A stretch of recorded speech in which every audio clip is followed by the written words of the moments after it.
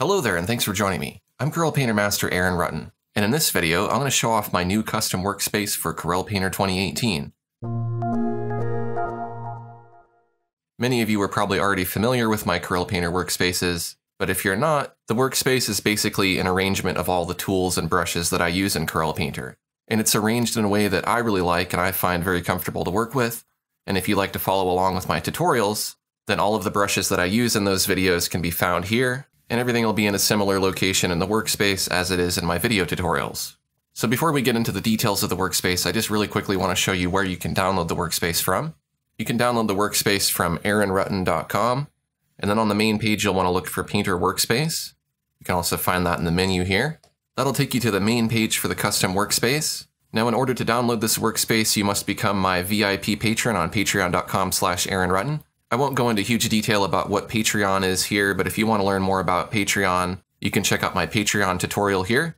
But if you're ready to become my patron and download the workspace, then you'll go ahead and click on this button that says Get Aaron's Painter 2018 Workspace. And that's going to take you to the Patreon website, and right now this post which shows how to download the workspace is locked. You can go ahead and unlock it now, and then you'll choose VIP for your reward tier. You'll see that you get access to the workspace and brushes, plus a whole bunch of other rewards. Go ahead and click on Continue, and then you can finish the sign-up process. Once you've become my patron, you want to go back to that page, so just go back to this link here. Then you'll be able to see the unlocked post, and this is going to describe how to download the workspace. It's going to give you a link to the workspace download page, and it'll give you details and instructions about the workspace. So I'm going to go ahead and click on the link to go to the workspace download page, and this page is password protected. But what's important to note, and that's mentioned in the instructions on this page, is that there's a password that changes each month. The password is located on this page here, and so you'll want to enter that password here on the workspace download page. So I'll go ahead and enter the password for this month, and that takes us to the download page. So now we can download the entire Corel Painter 2018 workspace, which is a zip file, and that contains all of the brushes and features that we're going to be taking a look at here in a minute. It's the whole package bundled together, but I also offer the individual brushes and individual palettes and features as well. So here I have just the new brushes that I created in July. There's also some very helpful guide videos here. I recommend that you watch all of these because they're going to answer a lot of your questions about how to install the workspace and content. If I scroll on down, I can search for a brush with Control F. So for example, I can hit Control F and then I can type in pepper, and it's going to highlight the pepper spray brush. I can also quickly navigate to certain categories. If I want to quickly navigate to watercolor, I can do that. I can go back to the top. There's instructions about how to download individual brushes, how to download the icons, how to download the box files. The box files are a palette that contains all of the brushes that you see in this particular category. I'm no longer offering brush categories because those are just not very efficient for me anymore. And then here it mentions the compatibility. Now most of these brushes are going to be compatible with older versions of Painter, unless they're marked otherwise. None of these brushes are compatible with Corel Painter Essentials. So what that means is if it says 2017 next to the brush, that brush is only going to work with Corel Painter 2017 and later. If it says 2018, it's only going to work with Corel Painter 2018 and later. If it doesn't say anything, there's a good chance that it'll work with just about any version of Painter. So if I wanted to download the palette box, I could click here and download the palette box for the rendering palette. That's all these brushes here. Or I could download the individual brushes. For example, I could download the Dab Chalk Eraser. And then you can see there's all of the other categories here. If I jump back over to Corel Painter, you can see that those are individual palettes. Here's rendering, blenders, palette knives, thick paint, texture, etc. Now over here on the right, I have some image hose nozzles, and these are kind of like brushes, but they're a special kind of brush called a nozzle. And if I scroll on down a little bit here, I will eventually find the nozzles area. There's instructions on how to install the nozzles and how to use them. So again, you'll want to watch these so that you know how to use these nozzles. And then you can see each nozzle. I have the nozzle libraries that you can download, or you can download the individual nozzles. Again, if I go back to Painter, you can see all of those nozzles are here in my nozzle libraries palette. And if I scroll down to the bottom of the page, then there's the shortcuts palette, 9-step value scale, paper library, and keyboard shortcuts. Here's the shortcuts bar up here. Here's the 9-step value scale. If we look in the paper libraries, here's the organismal paper textures. And then of course, saved with the workspace are the custom keyboard shortcuts I created.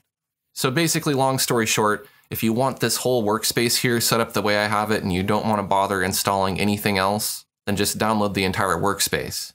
However, if you have your own workspace and you just want to add my content to your workspace, then you can download the individual brushes, or the box files, or any of the other content offered on this page. So now that we know how to download the workspace and brushes, let's take a quick tour of what the workspace can do.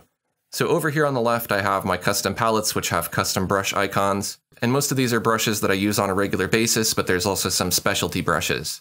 Now, if you double click on the tab name here, you can collapse and expand it to make more room on your screen. For example, I can open the flow maps and the grain. If I want to save some space, I can condense some of this stuff down. Over here, we have some custom palette drawers, and those collapse and expand the same way by double clicking on the tab. And then within those, there's also more tabs here. So you can see I can get to a lot of content and then go ahead and close it up. Now, I'm not going to go through every single feature here, but I will give you a pretty decent overview. As I mentioned earlier, I have the value scale here, which is a 9-step value scale. This helps you easily pick different shades of black and white. Hiding next to the layers, I have the layout grid, which helps me plot out my compositions. I also have define proportion. I've added stroke attributes here because you can use stroke attributes with brushes like the image hose nozzles and other brushes. And then the only thing new up here in the shortcuts that I've added since Corel Painter 2018 is the new thick paint layer button, and that creates a new thick paint layer. There's a list of recent brushes up here at the top. If you wanted to search for a particular brush, you can go to Window and then Search. If you're looking for mountain knife, I could type in mountain and there's my mountain knife. So that's a general overview of the content in my workspace, but let's take a look at a few of the new brushes now.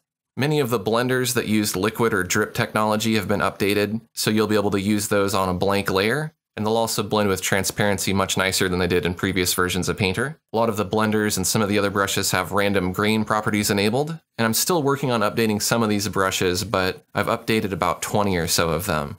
So let's go ahead and start with Glazing Chalk. I'll also open up the grain panel here, and you'll notice that in Corel Painter 2018 we now have random grain rotation and random grain position. These are very helpful for these particular brushes because these chalk brushes really work well to utilize the grain. So for example, I'm going to select a paper texture called Pebble Board, and I'm going to turn up the scale and the contrast of that paper, and I'm going to turn off random grain rotation real quick. This is how the brush worked prior to Corel Painter 2018. If I keep painting strokes over and over again in the same spot, that pattern doesn't change, which really doesn't work for me. I wish I could change up that pattern a bit and make it more random. And now in Painter 2018 I can, so I'm going to turn on random grain rotation. Let's paint a similar stroke. I'm going to lift up my pen, paint another stroke, and you can see that it's building up on itself. It's retaining that same pattern, it's just stacking it on itself and moving it around. And so I'm getting a much more organic looking result when I paint with this brush now, versus if I turn that off and I paint, I'm always getting that static texture. And you may want to use either of these effects. And so you have that option of going here into the grain and just turning that on and off. But I think it works pretty well to keep it on, so I'm going to leave that on. Now, because it's also nice to have the random grain position enabled, I've created a variant of this brush which is called Random Chalk. Same basic brush, but it has both of these properties enabled. And that gives me a result that looks something like this. Again, if I turn those off and I do that same stroke, I'm getting something much different. So this kind of brush would work particularly well for painting trees and things like that. This is a really nice brush. And depending on what you set your paper texture to, you're going to get some different results. For example, if I select a different texture like the small dots, then I'm getting a different pattern when I'm painting. Another nice thing that you can do with these brushes, since they're glazing brushes, is you can enable a merge mode here. So I could set this to multiply, and then I can automatically build up that color darker and darker. If I want it to get lighter as I paint, I can set it to screen, and then it gets lighter and lighter as I paint. So it gives me a lot of versatility with these brushes. Moving on to the next brush that's been updated, that is the sponge. And the sponge has random grain rotation and random grain position. So when I'm painting with this, I'm getting a much more organic result, and it's not a static repetitive pattern. Now let's move on to some of the blenders. I'm going to try Coarse Oily Blender. Random grain rotation has been added to this brush. It's also a liquid drip brush, so that's been enhanced as well. And if I blend with this, you can see that I'm getting this nice broken pattern. This particular brush is also using a dab stencil, which is set to the flow map. So if I look in flow maps, I can control that dab stencil here, and that'll give me a different result. Now what's interesting about this brush is because it's set to random grain rotation, I'm able to build up these strokes upon themselves.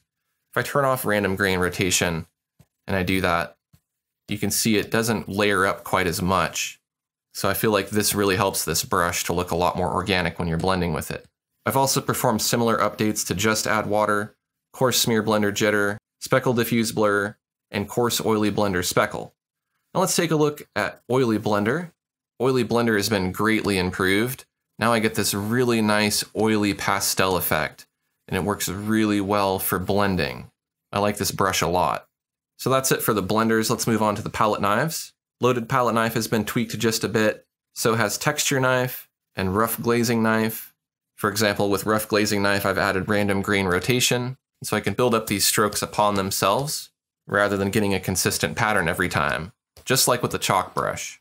The mountain knife has been tweaked just a bit. These dab knife brushes are using the liquid drip technology, so those have been greatly improved. For example, the Sargent knife can now paint on a blank layer, so you see I've created a new layer here, and I'm able to use a liquid drip brush. And that's something you couldn't do prior to Corel Painter 2018. That gives me these really nice liquidy effects here, so I can kind of blend and paint at the same time.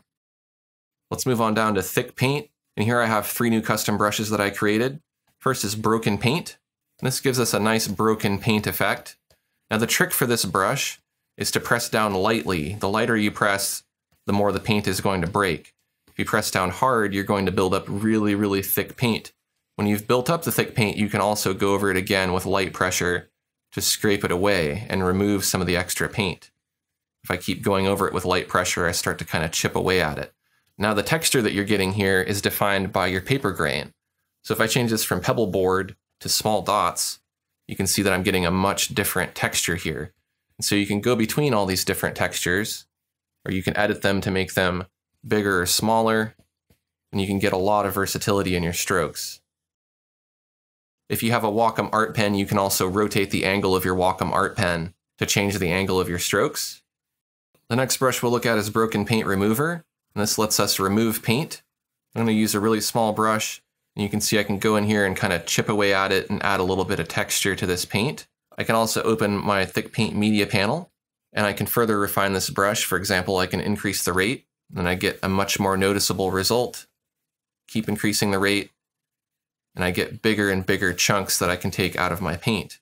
But you can see that when I'm taking chunks out of the paint, it's still leaving that nice three-dimensional edge. The size of my brush also influences the result that I get. Let's move on to the next brush, which is Broken Paint Blender. And this essentially lets you blend paint into pre-existing paint. So you can see here, I can kind of add in some purple to this to tint it a bit. So I'm using kind of lighter pressure and then tapering off my pressure. If I want it to be really thick, I'll use very firm pressure and build it up, and then lighter pressure to kind of taper it off. I can also use it just to put down paint if I want to paint with it. And then as you can see, I can begin to introduce other colors into it. And the final brush palette that we'll look at over here on the left is the texture palette. And this includes a couple of selection brushes. These are default selection brushes. Selection brushes can paint selections. So for example, I can make a nice big cloudy area like this as a selection. And then I could use that to either paint into, or I could use the interactive gradient tool to put in a gradient like that. So you might ask, why are these selection brushes within the texture? Well, that's because I'm probably more than likely going to use them for texturing things. And I also didn't want to create a new palette just for 2 brushes.